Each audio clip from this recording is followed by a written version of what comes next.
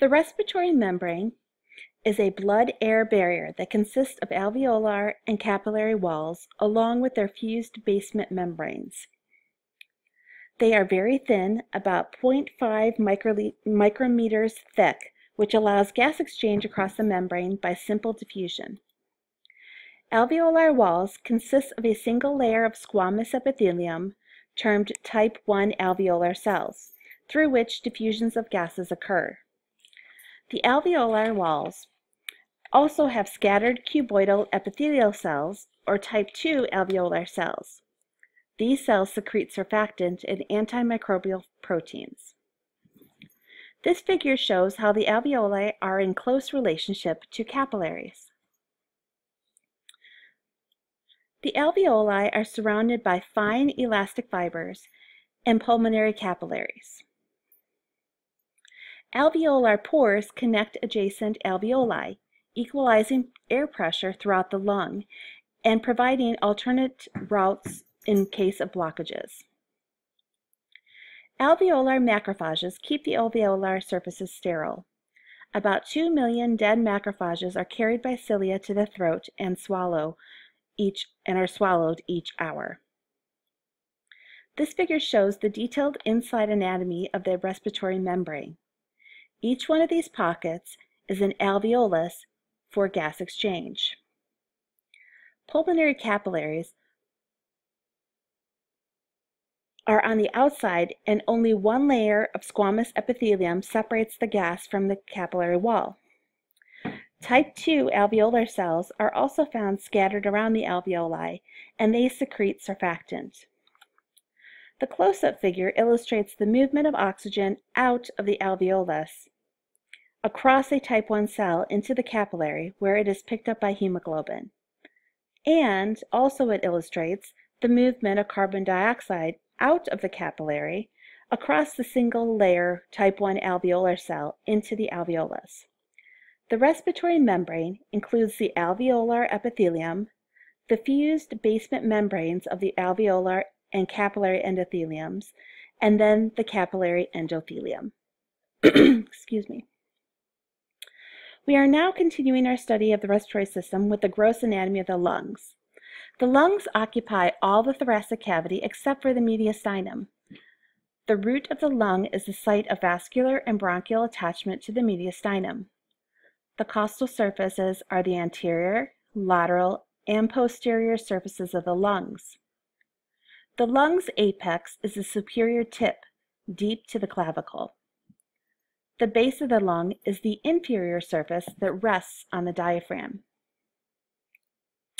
The hilum is found on the mediastinal surface and is the site for the entry and exit of blood vessels, bronchi, lymphatic vessels, and nerves.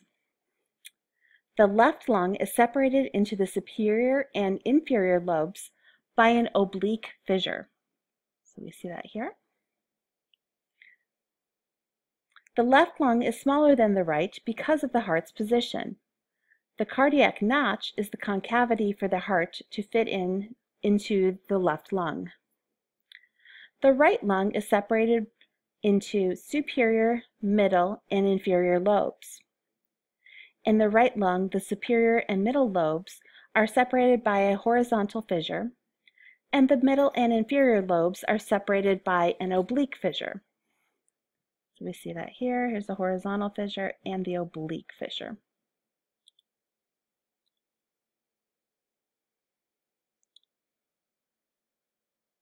Also, this is the diaphragmatic surface, so this lies upon the diaphragm. This is also where the base of the lung is. The apex are at the top here. This is the hilum. Figure 22.11a shows the anatomical relationships of the organs in the thoracic cavity. You can see the rib cage creating the lateral borders of the thoracic cavity, where the lungs are just medial to it. So we have the ribs here, lung here, ribs here, lungs here.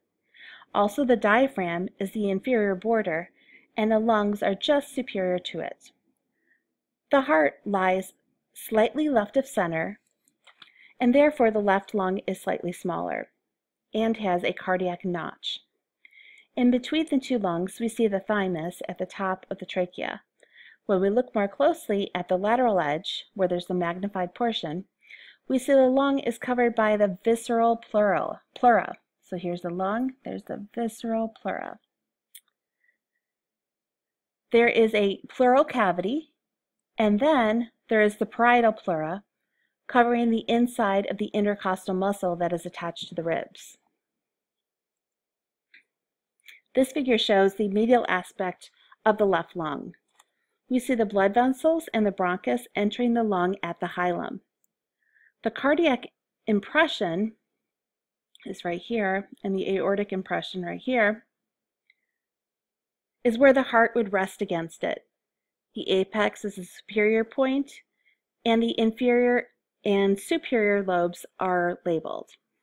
Okay, so here we have the left superior lobe, the oblique fissure, and the left inferior lobe.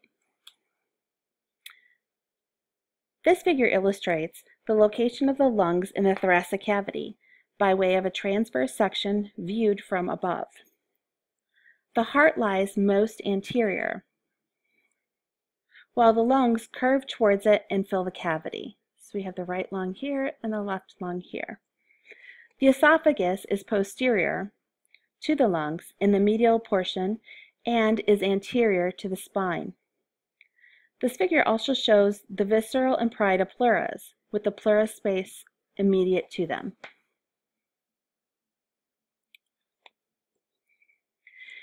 Each lung is further divided into bronchopulmonary segments. There are 10 on the right lung and 8 to 10 on the left. They are separated by connective tissue septa. Each segment is served by its own artery, vein, and bronchus. If one segment is diseased, it can be individually removed. The bronchopulmonary segments are further divided into lobules, which are the smallest subdivision visible to the naked eye. Lobules are hexagonal segments served by bronchioles and their branches. Lungs are mostly composed of alveoli, with the rest consisting of stroma, an elastic connective tissue that makes the lungs very elastic and spongy. Figure 22.12 shows the bronchial tree. The right lung has 3 segments in its superior lobe, whereas the left superior lobe has 4 segments. The right middle lobe has 2, and the right inferior has 5 segments, as does the left inferior lobe. Next, we move on to the blood supply and the innervation of the lungs. The lungs are perfused by 2 circulations. The first circulation is the pulmonary circulation.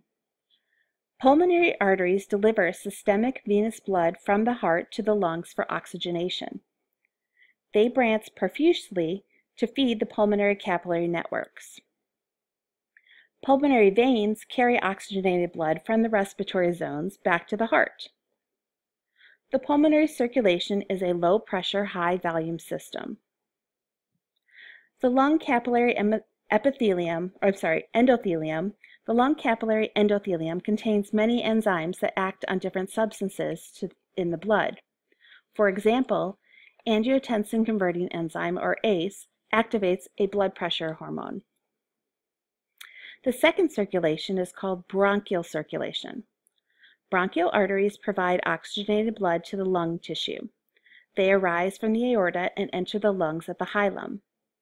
Bronchial arteries are part of the systemic circulation, so they are high pressure, low volume. They supply all the lung tissue except for the alveoli. Bronchial veins anastomose with pulmonary veins, which carry most of the venous blood back to the heart. The lungs are innervated by parasympathetic and sympathetic motor fibers, as well as a visceral sensory fiber. Nerves enter through the pulmonary plexus on the lung root and run along the bronchial tubes and blood vessels. Parasympathetic fibers cause bronchoconstrictions, whereas sympathetic fibers cause bronchodilation. The pleurae are thin, double-layered serosal membranes that divide the thoracic cavity into 2 pleural compartments and the mediastinum. The parietal pleura is the membrane on the thoracic wall, the superior face of the diaphragm, around the heart and between the lungs. The visceral pleura is the membrane on the external lung surface. The pleural fluid fills the cavity between the visceral and parietal pleura. It provides lubrication and surface tension that assists in the expansion and recoil of the lungs. Pleurisy is the inflammation of the pleurae that often results from pneumonia. Inflamed pleurae become rough, resulting in friction and stabbing pain with each breath. Pleurae may produce excessive amounts of fluid, which may exert pressure on the lungs, hindering breathing. A pleural effusion is the accumulation of fluid in the pleural cavity. Blood can accumulate from a leak in damaged blood vessels. Or blood filtrate, that is a watery fluid, can ooze from the lung capillaries when left-sided heart failure occurs.